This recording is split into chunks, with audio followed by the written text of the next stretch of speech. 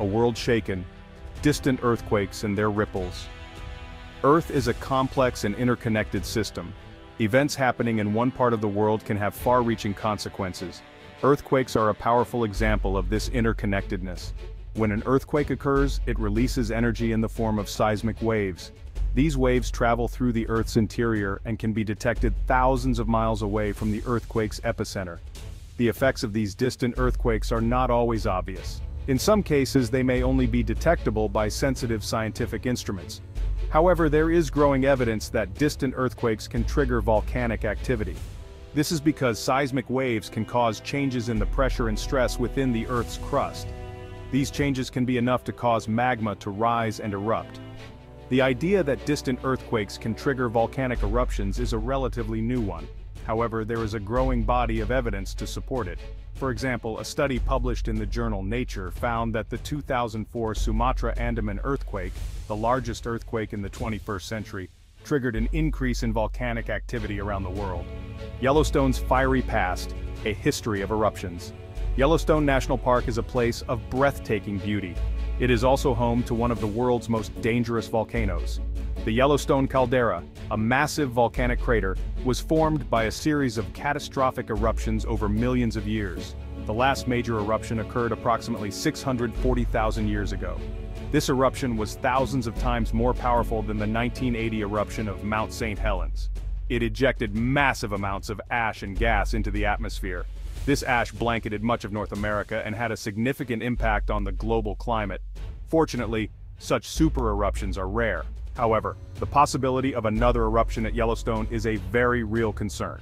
Scientists estimate that there is a 1 in 700,000 chance of a major eruption occurring at Yellowstone in any given year.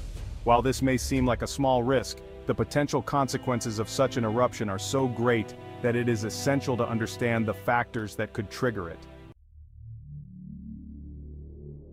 Seismic waves traveling through the Earth's core. Seismic waves are vibrations that travel through the Earth. They are caused by earthquakes, volcanic eruptions, and even explosions. There are two main types of seismic waves: body waves and surface waves. Body waves travel through the Earth's interior while surface waves travel along the Earth's surface. Body waves are further divided into two types: P waves and S waves. P waves are compressional waves, which means that they cause the particles of the Earth to move back and forth in the same direction that the wave is traveling. S waves are shear waves, which means that they cause the particles of the Earth to move back and forth perpendicular to the direction that the wave is traveling. Surface waves are also divided into two types: love waves and Rayleigh waves. Love waves cause the ground to move back and forth horizontally. Rayleigh waves cause the ground to move in an elliptical motion. When seismic waves from a distant earthquake reach Yellowstone, they can interact with the magma chamber beneath the caldera. This interaction can cause changes in the pressure and stress within the magma chamber, triggering the giant and distant earthquakes awaken Yellowstone. The idea that distant earthquakes can trigger volcanic eruptions is a complex one. There is no simple answer to the question of whether or not a distant earthquake could trigger an eruption at Yellowstone. However, scientists are beginning to understand the factors that might make such an event more likely. One important factor is the size and proximity of the earthquake. A large earthquake that occurs relatively close to Yellowstone is more likely to have an impact than a smaller earthquake that occurs farther away. Another important factor is the state of the Yellowstone volcano itself. If the volcano is already in a state of unrest, with magma close to the surface, then it is more likely to be triggered by a distant earthquake. The magnitude 9.0 2011 Tohoku earthquake in Japan, for example, triggered seismic waves that traveled around the world. These waves caused small but measurable changes in the ground surface at Yellowstone. While these changes were not enough to trigger an eruption, they did demonstrate that distant earthquakes can have an impact on the Yellowstone volcanic system. A supervolcano awakens. The potential impact of a Yellowstone eruption. A major eruption at Yellowstone would have catastrophic consequences. The eruption itself would be devastating, with pyroclastic flows, ashfall, and lahars, or volcanic mudflows, affecting a wide area around the park. However, the most significant impact would be the release of massive amounts of ash and gas into the atmosphere. This ash would blanket much of North America, disrupting transportation, agriculture, and communication networks.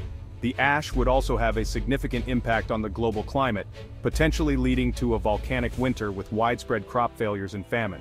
The United States Geological Survey estimates that a Yellowstone supereruption could kill as many as 90,000 people immediately and make much of the country uninhabitable due to the toxic air. The economic and societal impacts would be felt globally. It is important to note that while the potential consequences of a Yellowstone eruption are severe, the likelihood of such an event happening in our lifetimes is very low. Listening to the Earth monitoring Yellowstone's activity. Scientists constantly monitor Yellowstone for any signs of increased volcanic activity. This monitoring includes tracking earthquakes, ground deformation, gas emissions, and heat flow.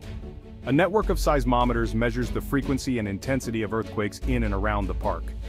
GPS stations track the subtle movements of the ground surface, indicating pressure changes within the volcano. Researchers also collect and analyze gas samples from Yellowstone's hot springs and geysers to detect changes in the composition and volume of gases released from the magma chamber. Data from these various monitoring techniques are continuously analyzed to assess the current state of the Yellowstone volcano and to watch for any signs of unrest. This constant vigilance allows scientists to provide timely warnings and inform emergency response plans should the need arise. Preparedness in the face of uncertainty. The importance of ongoing research. While we cannot predict earthquakes or volcanic eruptions with absolute certainty, ongoing research and monitoring are crucial for mitigating risks and improving our understanding of these natural phenomena.